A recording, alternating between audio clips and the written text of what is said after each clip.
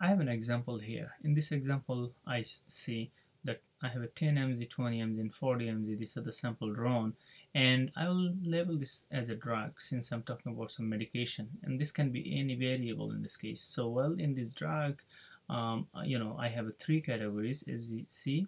When one-way ANOVA, we have a three category also. Once we have a three or more category, we can run ANOVA. Now, last time we ran one-way ANOVA. This time we're going to run two-way ANOVA. Question is, why are you going to run two-way ANOVA? So this is not only one factor, this is another factor. Or a graph, I have a man and woman. There is a group. This group has a man and this group has a woman. So in this one, I'm going to say gender. So once I have this gender, and this is a sample, which is a sample row factor, we call it sample, and this is a column factor. This is column factor, or we can say factor 2, or we can say spline factor. Now once we have this, then we can run two-way analysis of variance, and we're going to use our Excel. But before we use our Excel, there are some assumptions that must hold true. So what are the assumptions? First assumption is going to be these samples must be drawn from a population that is normally distributed or approximately normally distributed. Then I have another one, that is the sample must be drawn from a population that is independent. This all population must be independent. And I have another one, the population must have equal, this population from each of them must have equal variances. This one versus this one versus this one, they have equal variances. Then finally, I have something that the row factor, the sample size for men must have same sample size. For example, this one has a 5, and so as this one also has a 5, so the sample size must be same, 5, 5. If it is not same, we won't be able to run two-way ANOVA in Excel. So I'm going to click on home button. Once I click up the home button, this is how the Excel new or version of Excel looks like. Now home button, then I'm going to look for data. Once I look for data, I'm going to look for data analysis. This is where I'm interested. This is going to let me run two-way ANOVA and all the tests actually you can think of, and statistics and all the calculations. So I'm going to click on data analysis. Now again, good thing I have the data analysis. If I don't have the data analysis, then I have to add in the data analysis tool pack. And how do you do that? And there is a video right below the description. There is a link how to add in the data analysis tool pack. So I do have it, so I'm going to click on data analysis. So there are so many of them, so I'm going to click ANOVA 2 factor with replication. ANOVA 2 factor with replication. So I'm going to click OK. Once I click OK, remember I'm going to actually look into here, and let's see, this one is not highlighted, so I'm going to actually click, hold, and drag and let it go. So I do have already this highlighted. Then the next one is 5. So this one is 5. So this is a 5 sample row for sample. So this is a sample, in this case men. This group has 1, 2, 3, 4, 5, and this also has 1, 2, 3, 4, 5. That's why earlier on the assumption we said each group must have same sample size, equal sample size. So that's 5. And again, if this is 3 sample size, you're going to put a 3. So this is going to be completely different each time you run. So you have to make sure that how many sample size are given in each group. And this one on number 3, alpha level, significant level, which is 0.05 alpha, very small, and 95% confidence level. This is standard, so we just leave it like that, we don't change it. Then of course, where I want to see my work, I can open up a new worksheet, or I can just look into here somewhere, type it in. Actually, as you see, E is the column and 2 is the row, so this is E2. Now, and I let it go, click OK, and hopefully it's going to come up with all the data I am looking for. As you see, so beautifully, just a click away. So I'm going to make it smaller here. So all these are coming up here. So two-factor with analysis. So I do have all the drag and the categories. As you see, everything is done. Sum, average, variance is again, it's more than one factor. So we have everything down here. Now, which one we are interested? We are interested in the source of ANOVA. So this source of ANOVA, let me actually make sure I move this a little bit here. Okay, good. Then of course, this is the source of variation. This is for sample, and this is for column, and this is for, again, this is for a factor 1, and this is for factor 2. What is called row factor, this is a column factor, and this is the interaction. What is happening between factor A and factor B, factor 1 and factor 2, and that's basically interaction. Another word is the influence, how much influence this sample has between them actually.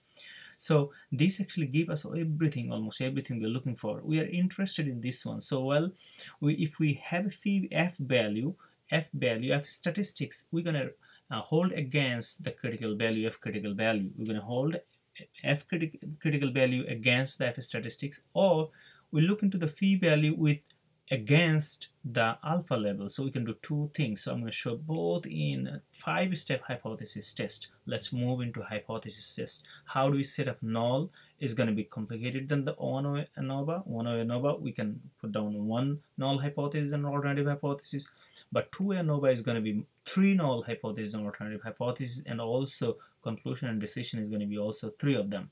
So in between, everything is basically 3, 3, 3. So okay, so since we have our ANOVA source, we have the source now, we're going to set up a complete hypothesis test. So remember null and alternative hypothesis, then we're going to go F statistics, then we're going to go critical value. This one we can reshuffle actually. Phi value, critical value can be step 2 and step 3 and so on. And step 4 and 5 I keep it same on decision and conclusion actually. So it's 5 steps hypothesis test as every other test, since Z test, T test, chi-square goodness of fit test, any test you name it, we can just finish it 5 steps. So what is the first step here? We're going to say first step in this case, we're going to talk about sample row. So we're going to say factor 1 or group 1. So we're going to say the population mean of the first factor are equal, and we're going to say right away we're going to say population mean of the first factor are not equal actually. So this one we can say basically the sample. In this case we talk about sample, or row, we talk about row. And this one down here we're going to go to column. So we can say the population means of the second factor are equal. Again, I want to make sure that we understand here. The first factor I mean in this case, in this case I mean first factor mean in this case gender, like male and female. And second factor I mean in this case the drug, like 10 mg, 20 mg, 40 mg, whatever mg. So it's question, depends on the question, depends on the question context, the variable is going to change. So I just kept it standard, first factor, second factor. Right, we're going to say the population mean of the second factor are not equal. In other words, which one? Columns are not equal. So columns are not equal, like categories down there.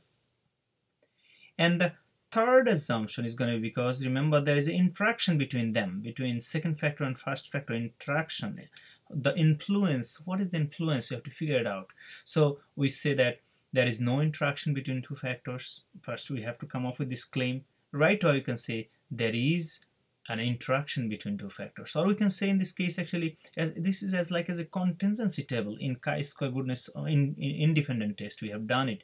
So this is like contingency table. Now there is no interaction, we can say there is no interaction present between them. We can basically say interaction is absent, or is in this case interaction is present. So what is the statistics? I bring everything from the ANOVA source, and I have this F statistics per row sample is that 3 decimal places is always ideal, and F statistics per column, which is also 3 decimal places, which is ideal. Also I sorted down right from here. Okay, then step 3, if the phi value also is coming for row and sample, which is row is a sample and column and just the categories, and this is interaction. So I have all these down here. So what I am going to do, I'm going to actually come up with a decision and conclusion. That is something we have to pay attention here. So we can actually put against the phi value against the alpha significant level and to come up with a decision and conclusion. Or also another way you can go critical value, we put against the F statistics, then we can actually look into the decision and conclusion also. So let's understand how we come up with a decision. So I'm going to put this phi value against the significant level alpha. So what was the alpha? Alpha was 0.05, 5% significant level. Or you can do it. If we don't want to visualize this F test or chi-squared, then we can actually look into this. If we remember, phi value, if phi value is less than or equal to alpha, we reject the null hypothesis. R-E-J-E-C-T, reject the null hypothesis. That's one way we can say. Or I don't myself, I don't remember actually. I don't remember that. I don't memorize it. So I just look into here. This is 72%. Phi value in this case 72%, and our threshold is 5%. So if I look into that, this area under the curve is always 1. So if I start from the right, it's going to be 1, 2, 3, 4, 5, 6, up to 5. Here is the rejection. Then if I go to the left here, 6, 7, 8, 9, 10, 72.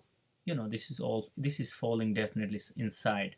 So therefore we are going to fail to reject. In other words, we keep the null hypothesis. So that is the first one here.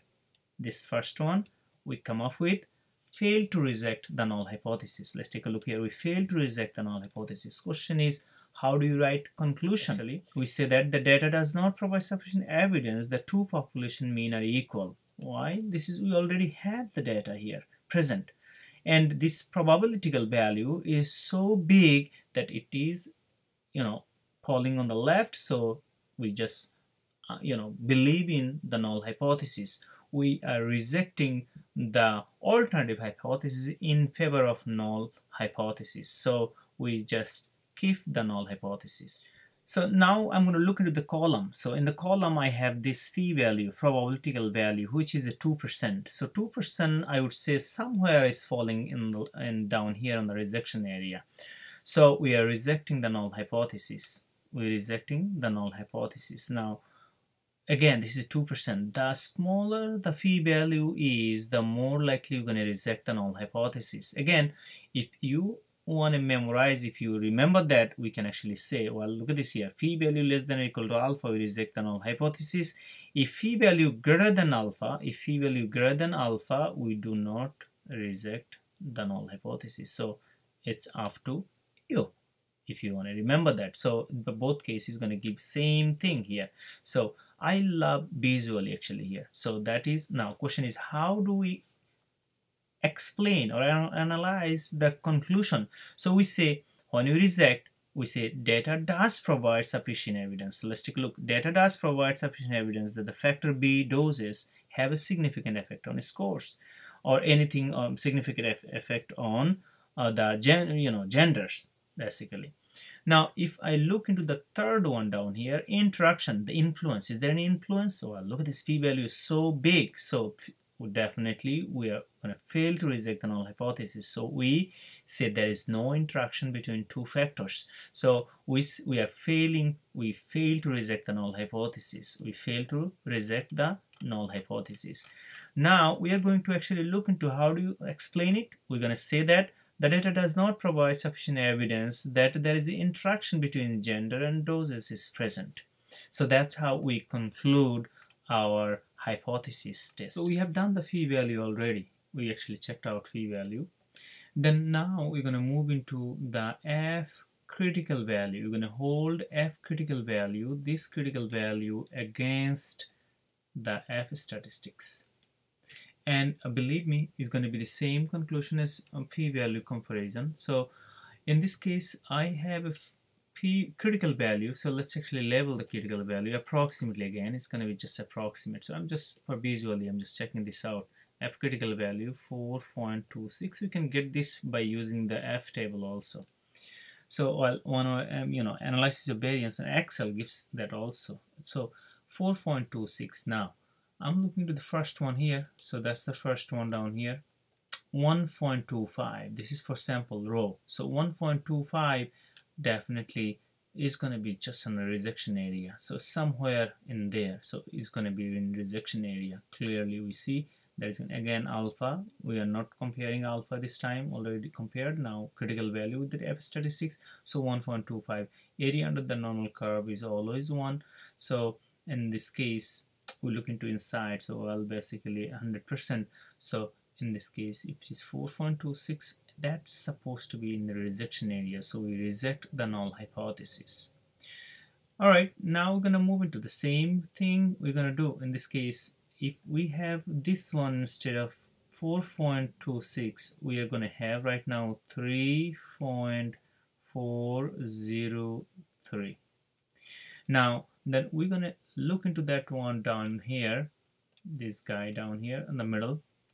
We're going to look into the column this time. Column factor is 4.196. So this is 3. If this is 3 value, we don't want to go level that right now. Level is 3.4. So that 4.196, it should be on the left side somewhere under this curve on the left side. We're gonna fail to reject the null hypothesis this time. So the one is coming up here is gonna be somewhere down here, and the top one was right on the rejection area. So this time on the second one we failed to reject the null hypothesis. Again, we just compare it actually. So the last one, if I level this up here again, this is the critical value of 3.403. Both time was the critical value same, but test statistics come out to be different. So we're going to compare now this one down here. So this is like 4.144. So that must fall into the rejection area also, if we compare the critical value with the test statistics. So this time we also reject the null hypothesis as like it's the first time. Also we are rejecting the null hypothesis here. And this time we fail to reject the null hypothesis. In other words, we keep the null hypothesis for the column. So thank you very much. I hope you understand how to run ANOVA, Two-way ANOVA in Excel. If